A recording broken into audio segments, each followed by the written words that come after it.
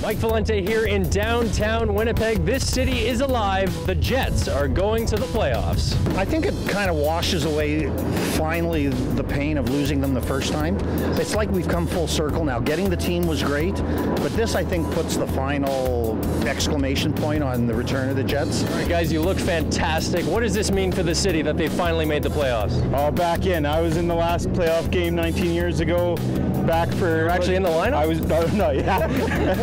Now, did you guys call each other and coordinate this, or is this just a big circle? Total accident. Yeah. Man, we're here. We're going to take it all the way to the cup, maybe all the way to the cup. You understand me? Yeah. But it's real easy. It's 4 letters. All you got to do is sing it. Are you ready to sing it too? Sure. It's real easy. Okay. I'm like serious. It's really easy. Okay. Are you ready? Are you ready? Let's do it, man. It's like J-E-T-S. Crank it up. Cheer on those Jets. We're like a little prairie town that nobody can keep down.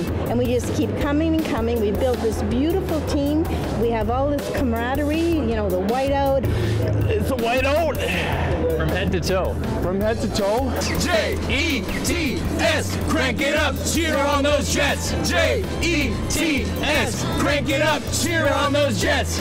All right, that's funny. Okay, we're here with 2 Calgary Flames fans. I just want to say thank you. I mean, honestly, on behalf of the city of Winnipeg, thank you very much. Anytime. We appreciate it. J-E-T-S.